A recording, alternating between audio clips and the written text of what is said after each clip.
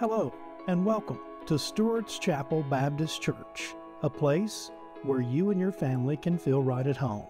Located in Flintville, Tennessee, you are always welcome here. Led by Pastor Don Pierson, you will find a warm and welcoming environment here at Stewart's Chapel. Join us as we worship together.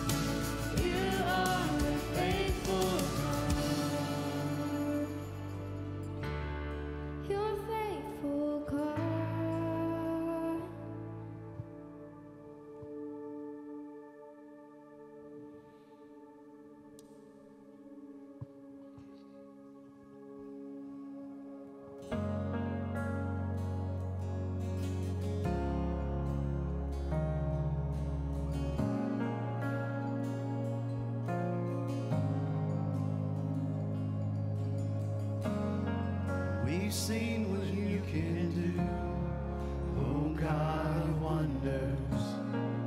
Your power has no end. The things that you did before, in greater measure, you will do again. 'Cause there's no prison wall you can't break through, no mountain you impossible. And there's no broken body you can't raise, no soul that you can't save. All things are possible. The darkest night, you can light it up. You can light it up. Oh, God of revival, let hope arise. Death is overcome. You've already won. Oh, God of revival. You rose in victory, and now you're seated forever on the throne. So why should my heart fear what you defeated? I will trust in you alone. There's no prison wall you can't break through, no mountain you can't move. All things are possible. There's no broken body you can't raise, no soul that you can't save. All things are possible. Darkest night, you can light it up. You can light it up. Oh, God of revival, let hope arise. Death is overcome. You already won. Oh, God of revival. Oh, God of revival.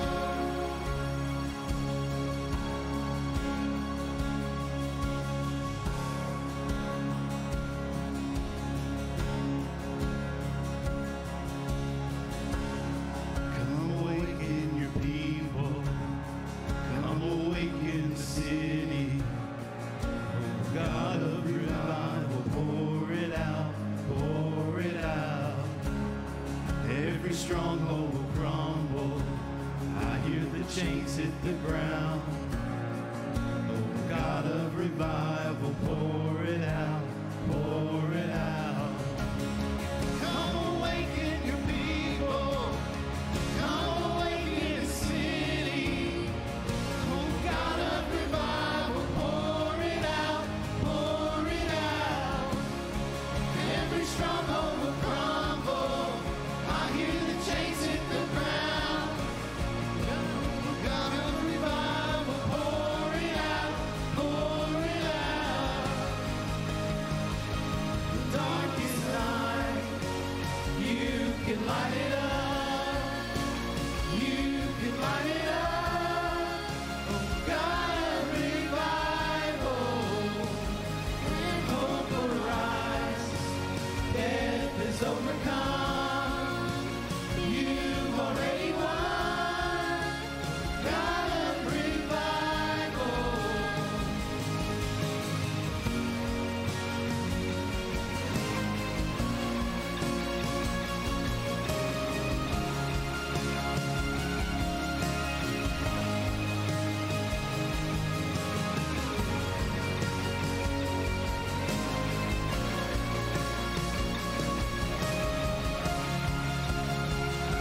Come awaken. Come awaken your people. Come awaken the city. Oh, God of revival, pour it out, pour it out. Every stronghold will crumble. I hear the chains hit the ground. Oh, God of revival, pour it out, pour it out. Come awaken your people. Come awaken the city. God of revival, pour it out, pour it out. Every stronghold will crumble. I hear the chains hit the ground. Oh, God of revival, pour it out, pour it Father, we thank you for another opportunity to come into your house this morning, to sing these praises, to open your word, to hear the message that Brother Don has prepared for us. God, I pray that if there's no one here that knows you completely, God, that they would come to you, that you would call them, God, that they would surrender their life to you today. I say all this in Jesus' name. Amen.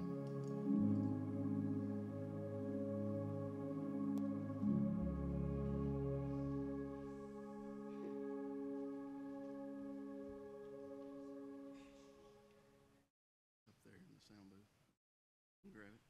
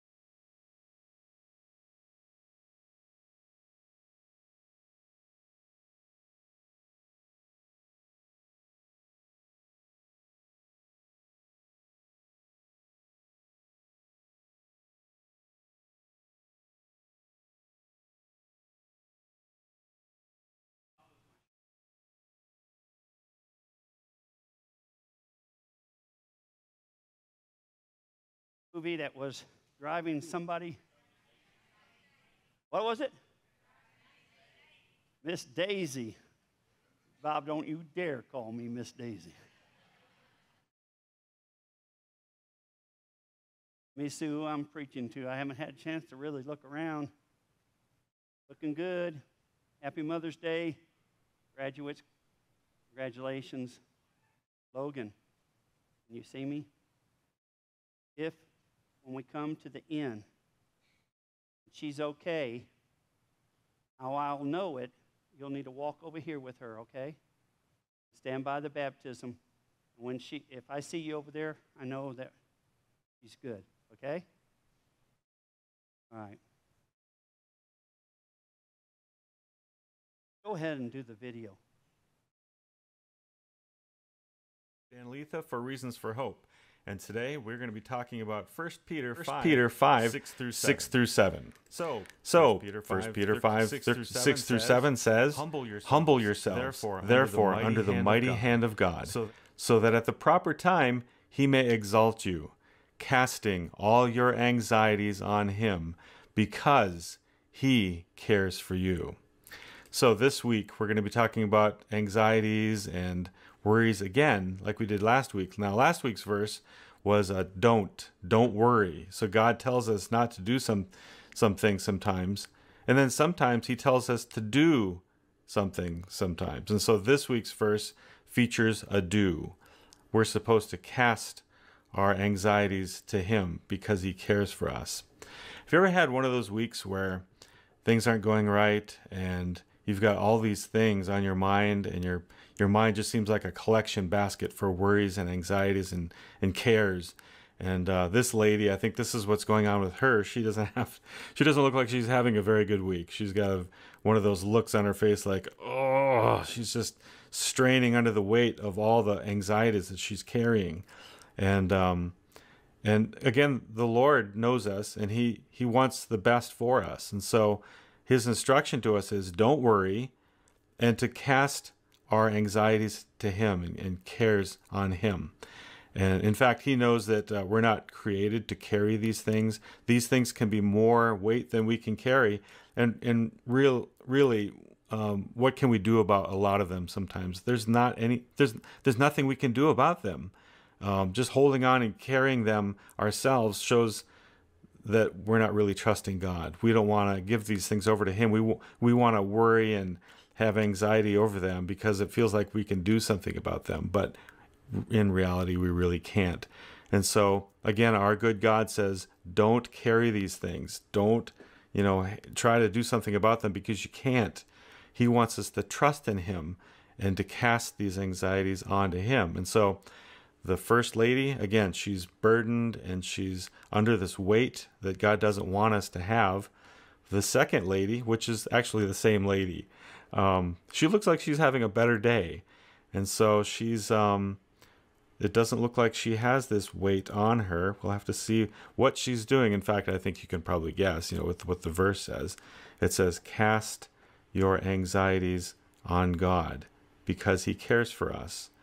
And I find it interesting, too, that if you think about it in terms of this image here, the first lady has this weight on her that she can't carry. She's really struggling. But yet God says, take that weight that you can't carry, that's too heavy for you, that's a burden for you, and I want you to pick it up, and I want you to throw it my way. I want you to take this thing that you can't carry and throw it. And it seems like those two things don't go together. But God gives us the power to do that. He gives us the ability to take these weighty things that are too heavy for us, to pick them up and to actually throw them. And in doing so, say, Lord, I trust you with these things. You are the God that can do something about it. I can't. I trust you with this. And so this week, as you have worries and cares and anxieties coming your way, I want you to stop and think, wait a minute, these are things I'm not supposed to bear. I want to give these things over to the one that can do something about them. Lord, I trust you, and I'm going to throw it your way. So, that's not normal for me to especially show a video that's 5 minutes and 52 seconds. I know. Me and Don try to cut it down some. But after a while, I finally told Don, I said, man, I'm taking up way too, I'm sitting at home on the couch, and it's like, Don, we're going back and forth all day. I said, Don, you go back to work, and we'll just show them the whole thing. Actually, we did cut. I just had them cut off another segment. But I don't do that. When you're laying on the couch for 2 weeks, you know what you do? You watch every YouTube video you can find. I've done, at one time there was 22 sermons. Now it's up to 26 sermons I've done in 2 weeks. That's unusual. I'm not talking about notes. I'm talking about whole written out stuff. I was bored to death. I had never heard of draw it and know it. But when I encountered it, I go, and he does this for all kinds of other verses. And I was actually looking for some information. All my books were at the office. And I was looking for someone else's insight on the 1 Peter 5:7. And that's how I found Draw It, Know It. I will tell you that work with children, Vacation Bible School, there are tons of them out there. And they're all short, very, very good. There was one statement in the whole video that caught my attention. And this is it. That which you cannot carry, that which you cannot pick up, God empowers you enough to hurl it. You can't even pick it up. You can't even carry it. But he empowers you to hurl it, cast it in his direction. Everybody that's been here any time at all knows that I'm an extremely active person. And this has been very humiliating, but humiliating and humbling are not the same. But it's also been very humbling. I'm not going to read it, I had a whole legal page of all the stuff, cares that were going on in you over the last 2 weeks. And I bet you didn't know about maybe about one of them. And that was probably yours. I will share a couple. Last Sunday when I went out the door, I was asked to pray with somebody because they were going to go that Monday, the same day I was going to have my surgery, see a doctor about something. They went. They measured it. Yesterday, they found out that in 2 weeks, had nearly doubled. And that's one of you. The same time, the last Sunday I was here, on the way out, a family asked me, and it was very unusual. It was the man that asked me. He was filled with emotion, not this kind of man. He said, "You need to pray for my family." And I saw it in his eyes. I knew I needed to pray for his family. I had surgery on the next day, and I texted him on Tuesday. I said, "How's your family?" And he shared a little bit more information with me. It was actually an extended family, not his immediate. Well, I texted him again Wednesday. I called him on Wednesday. I said, "How's it going?" He said, "I'm on my way there now." Thursday, I think it was Thursday. You deacons will know because everything ran together. So it's been a week ago this past Thursday. I'm just 2 days out of surgery. My foot is just killing me. Calls me about 8:30. A family member who I've never met, hadn't met at that time, says, would like to talk to you. We've been telling him about you, that you were praying for us. And so I talked to him on the phone. The man was extremely emotional. Hand the phone back. The guy handed the phone back to one of you, one of us. And at that moment, the man, that one of you, was extremely emotional. And I said, "You guys can be patient. It's going to take me a while because this was Winchester and I'm in Macburg. It's going to take me a while. I have not been off this couch." I said, "But if you'll be patient, I'll get Trish to let me stretch out in the back of the couch in our truck, and we'll be there." It had rained. I am death on crutches.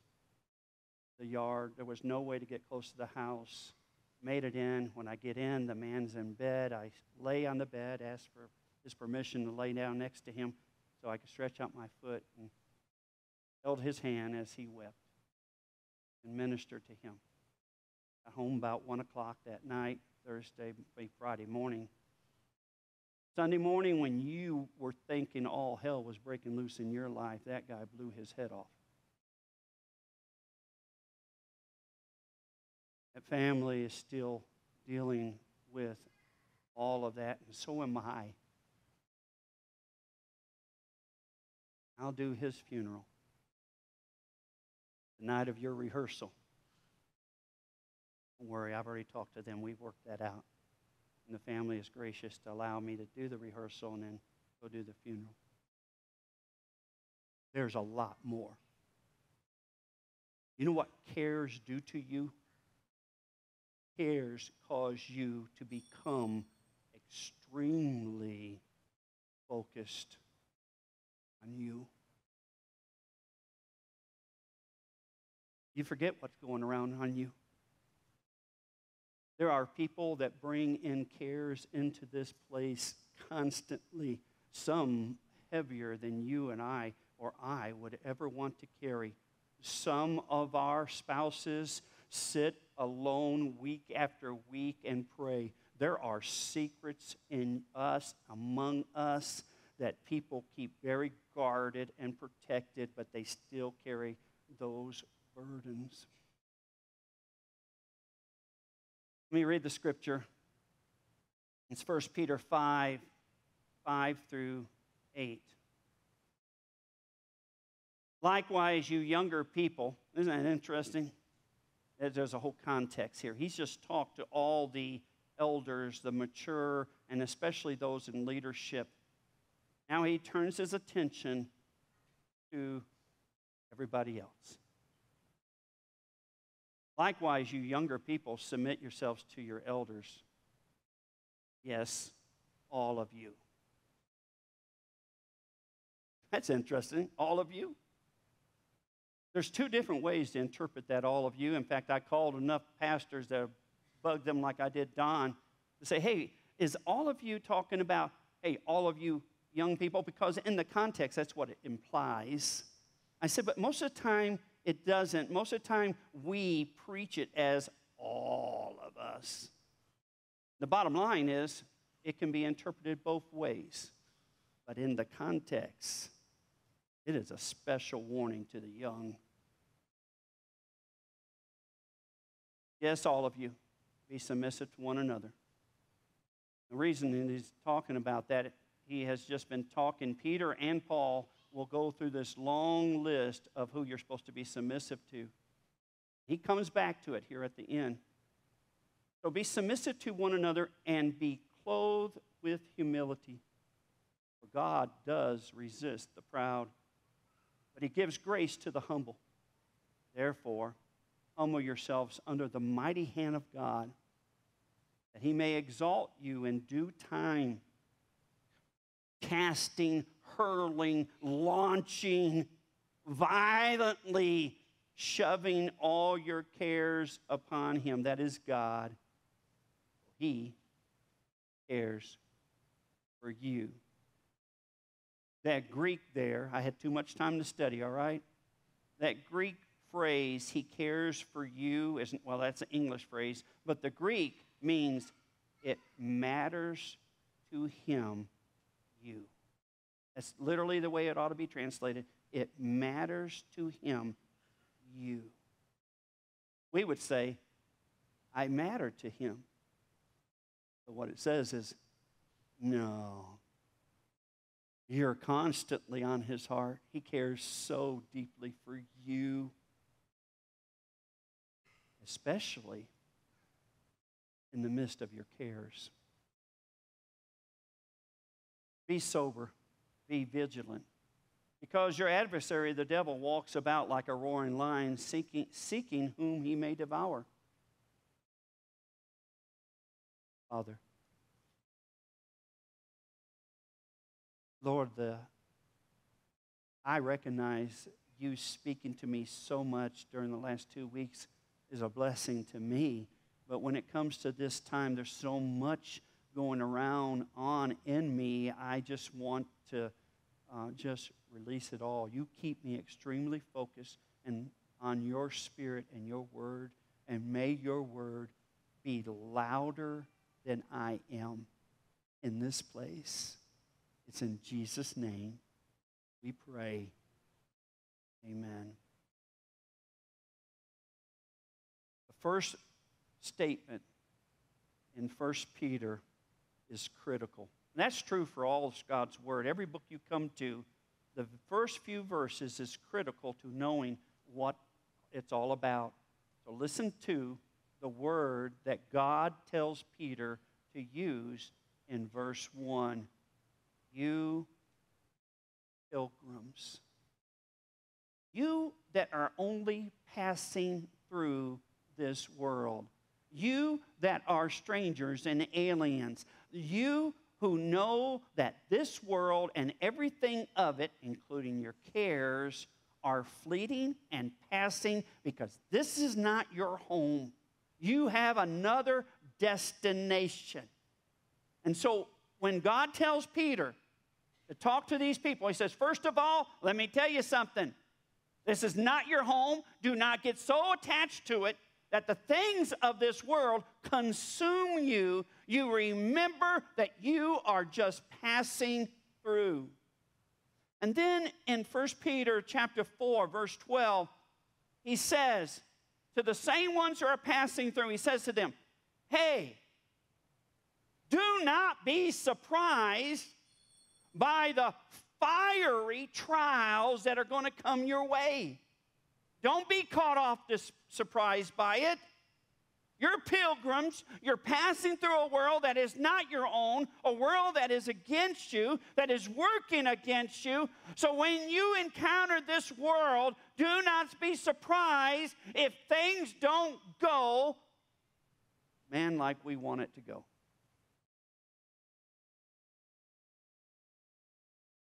I'm going to ask you two questions, or one question and a statement. I want you to listen to the question very carefully.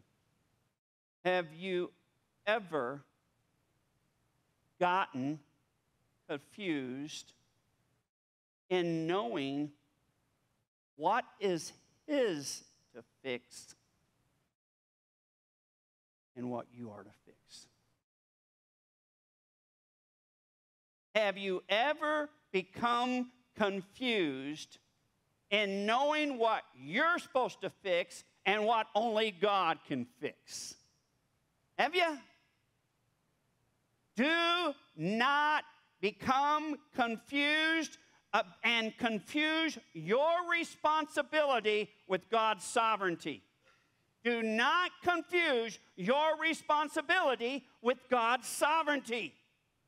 If you confuse your responsibility with God's sovereignty, then you will be fighting cares that only He is supposed to be fighting. Be real clear about what you are supposed to fix and what you're supposed to let Him fix. And I want to tell you, the list of the things that you and I are supposed to fix are much, much smaller than we think.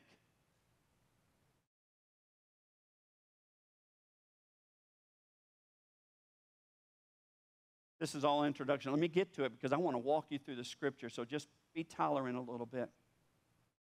I started writing a list of why we suffer. And many of them came from the phone calls and texts this week as people shared, just being confessional about why they realized that God was going to do it, but they needed to let Him. One, we suffer because we're His. We're suffering His. Would you agree that God's timing is always perfect? God's timing is incredibly perfect. Do any of you know when 1 Peter was written? 62 AD. This letter was written in 62 AD. It took 2 years for it to circulate among the believers. That brings you to what? 64 AD. Do you know what happens in 64 AD? The city of Rome catches on fire, and the emperor blames Christians. And in 64 AD, the ones that God was trying to prepare 2 years earlier, they're captive, they're raped, they're slaughtered. Thousands are crucified along the streets of Rome and set on fire. Another truth.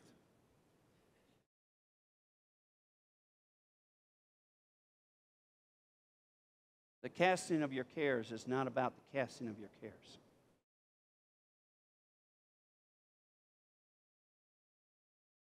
It's about you.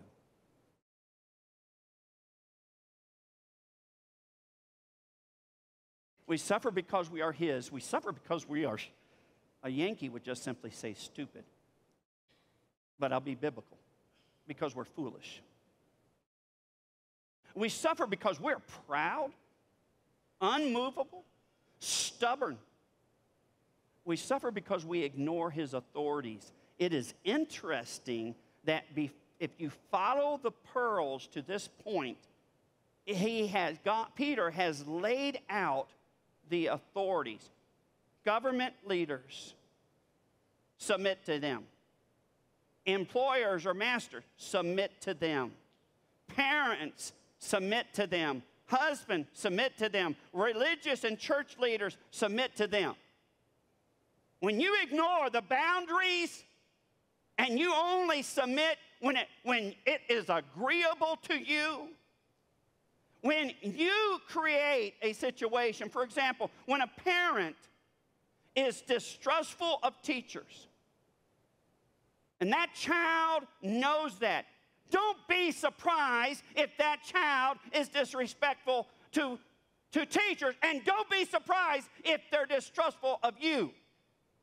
The same thing for government, the same for parents or spouses.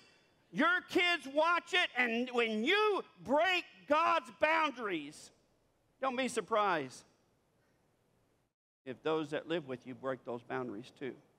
We suffer because we ignore God's boundaries. We suffer because we sin. We suffer because we think we're the Holy Spirit.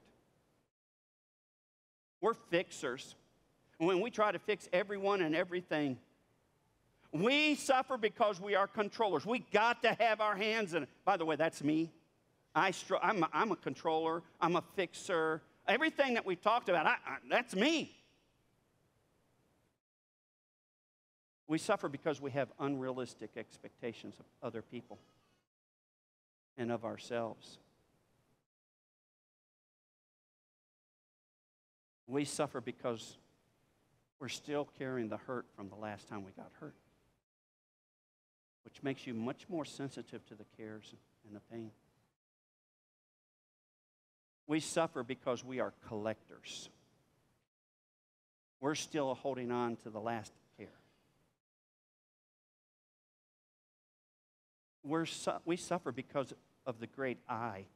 Our language sounds like God. I told you. I saw this. I knew. If everybody, I. You see, you only do that because you are confused about knowing what is His to fix and what is yours to fix. We suffer, and I grew up with one like this, because we are perfecters. My mother, if Trish was here, she would smile, and my brother is here somewhere, probably watching the security cameras. My mother would wake us up in the middle of the night. I'm talking about 2 or 3 o'clock in the middle of the night, moving pictures. There would be a picture that she would wake up. It would just obsess her through the night because that picture wasn't in the right place and it just wasn't crooked or whatever. And she would get up in the middle of the night and be hammering on the outside of your wall in your bedroom, putting up a picture. And when you walk through the house, if anything was just out of, constantly. I'm like that. I can't help it. I go into a house, I look at your trim. I bet Tommy looks at your cabinets.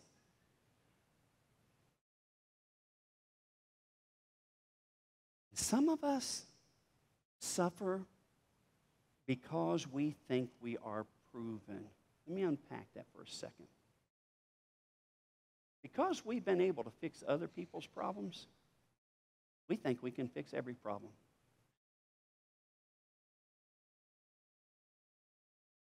Remember, do not confuse what is His to fix and what is yours to fix.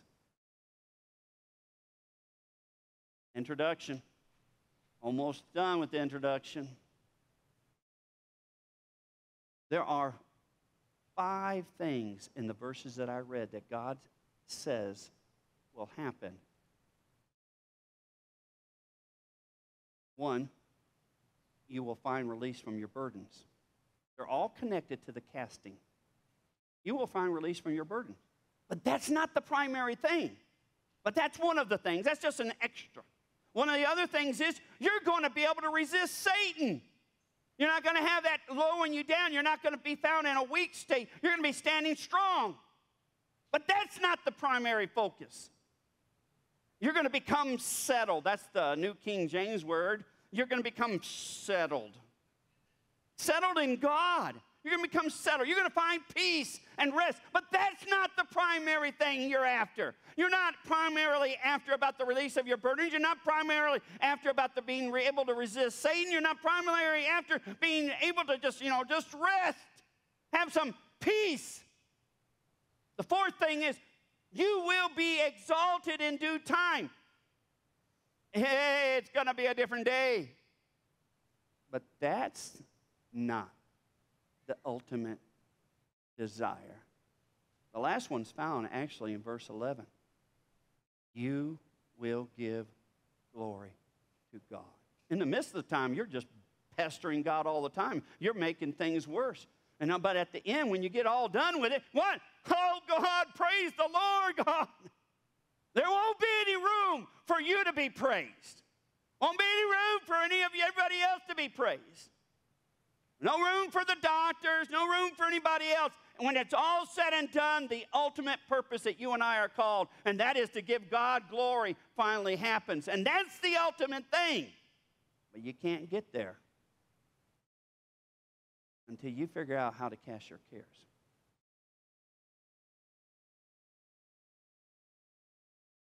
And this is just a side note, and I'll do this real quick. As I studied Scripture on the cares, I found out that the Bible actually lists 4 ways that man deals with trying to get rid of their cares. Only one of them is God's ways. If there's 2 books of the Bible, Luke 24 and Matthew 13, they both talk about it, and then there's this Peter passage. In Luke 21:34, it's called drunkenness or sedation. Alcohol, drugs, painkillers, whatever, you come to a place where you sedate yourself. The care's still there. You're just numb. It's Luke 21, verse 34. In Matthew 13:22, it says one of the ways that man takes care of his cares is through the word more. More riches, more this, more that. I'm just going to go on a buying spree. I'm just going to go spend. I'm just going to get more about me. The care is still there. The third way, also in Luke 21, verse 34.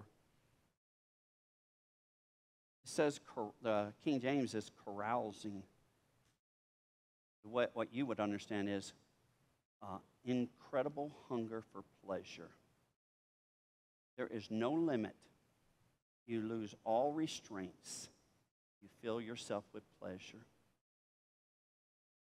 But your cares are still there. The only true biblical way for you and I to get rid of our cares is by casting them to God. All right, let's walk through this passage. I've got to move this foot somewhere a little bit lower for a second.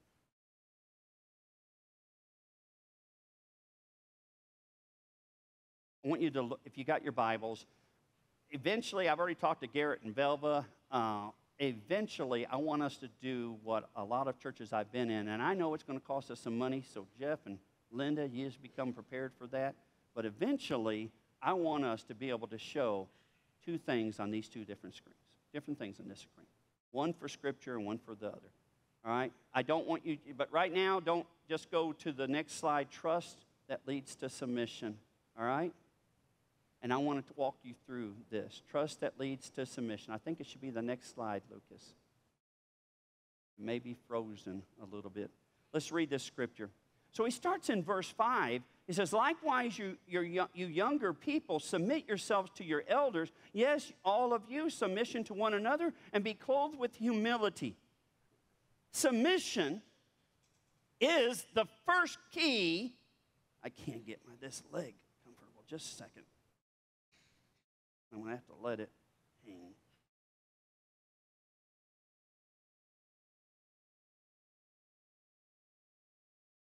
You're not going to get rid of your care until you submit.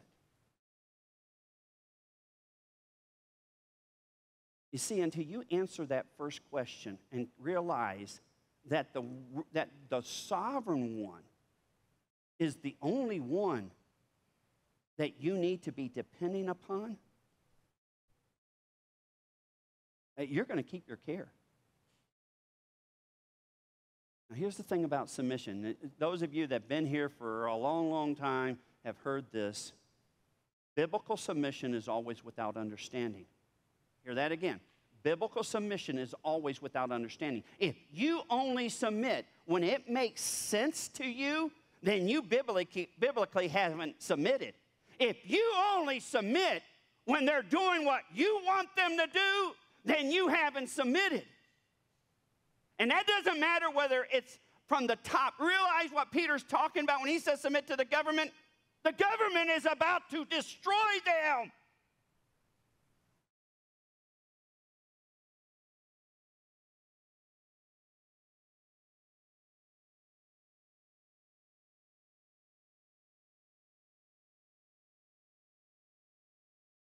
trust leads to submission. You can't get away from that.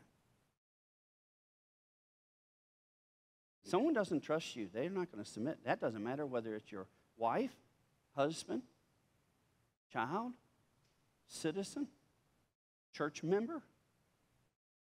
It don't matter. They don't trust you. They ain't going to submit. And you can force compliance. But compliance is not submission. Trust leads to submission.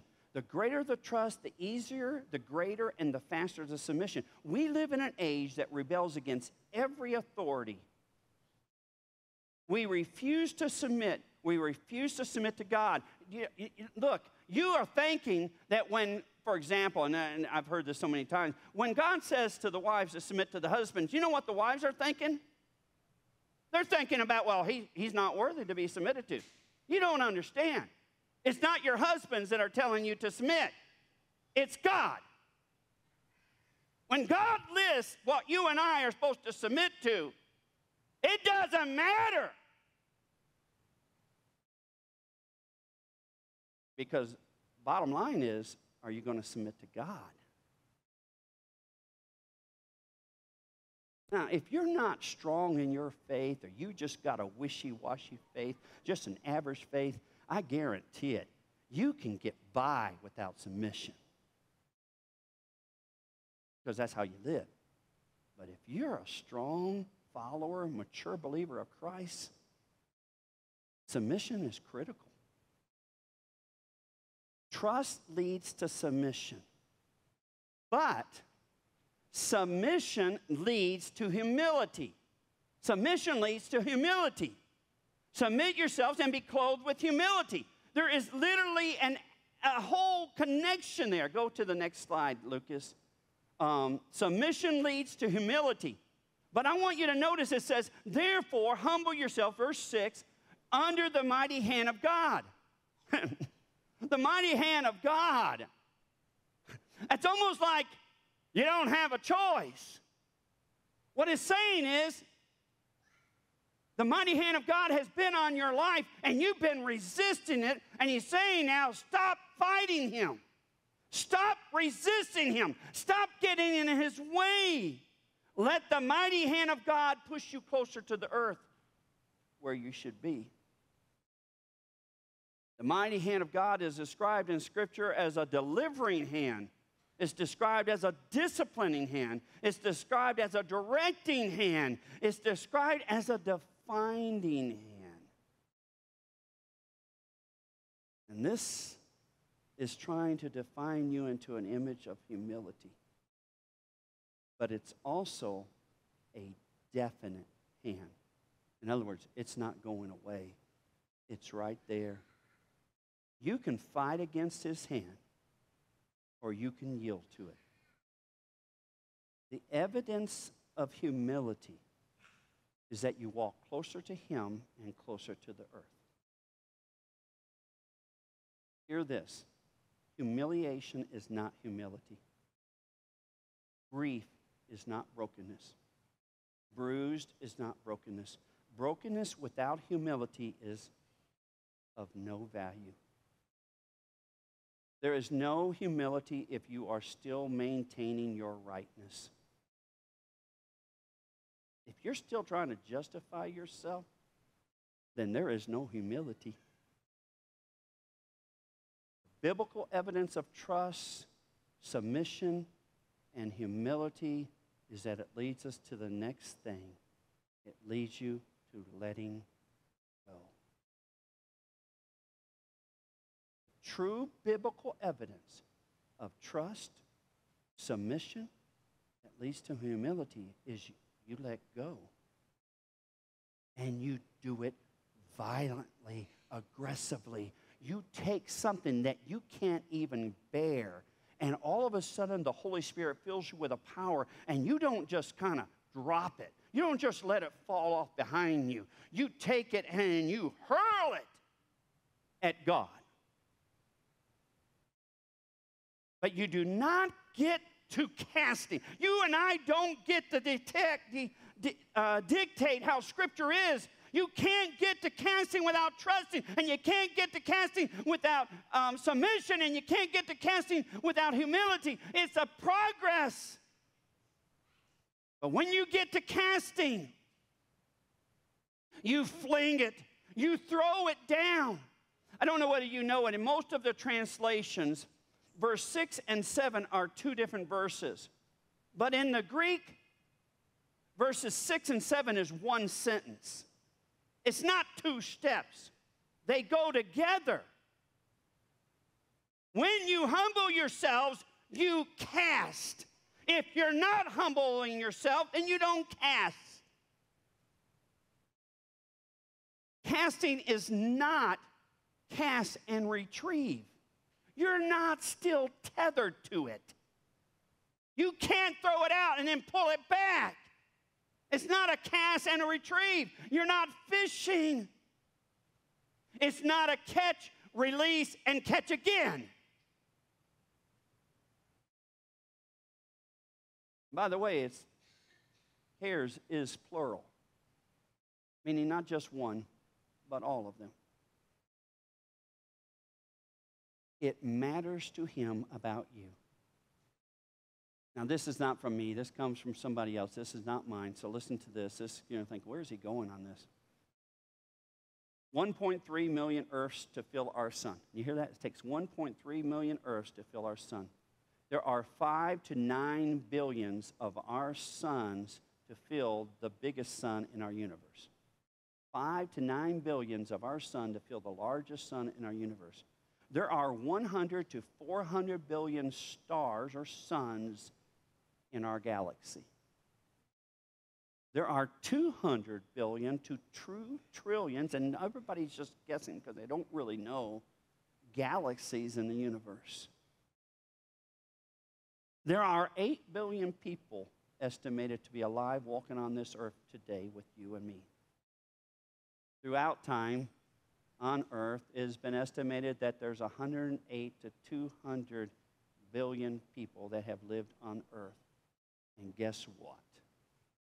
In the midst of all that, God cares for me.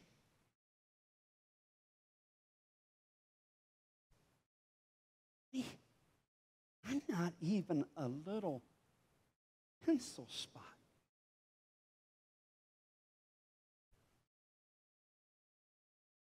Now, when you have a care, you make that little pencil spot what?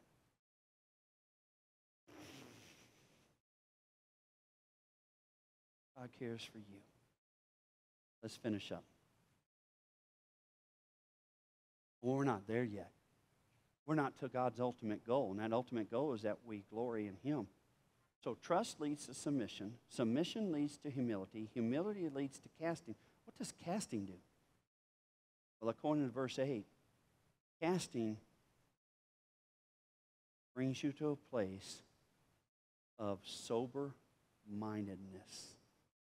A mind that is uncluttered. A mind that is focused.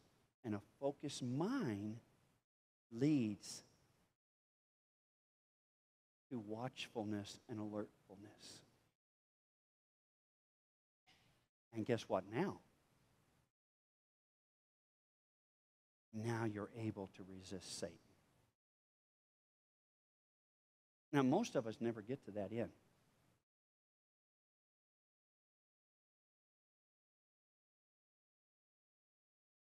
Most of us don't get to that end.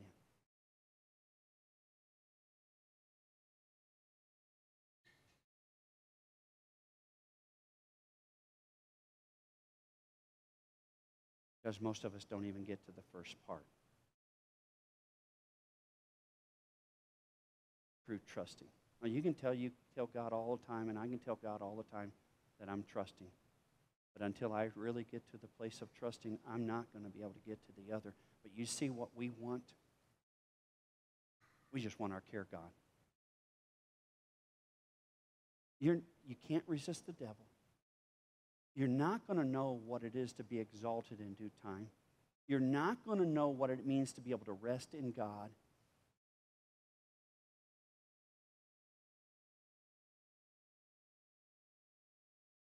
You're not going to know what it is to be able to give Him all the glory. God doesn't share His glory. He doesn't share it with me. I made that mistake many, many times in this place, as in this pulpit, and other places in this church. There has been more than one time where I have robbed you, sometimes individually and sometimes collectively, because I tried to take what was not rightfully mine to take. I'm going to tell you something. I'm not the only one. Remember that whole group? Church leaders do it. Parents do it. Husbands do it. Employers do it. Government. None of us are supposed to do that. I don't have to ask if any of you have cares and burdens. I already know that, and you do too.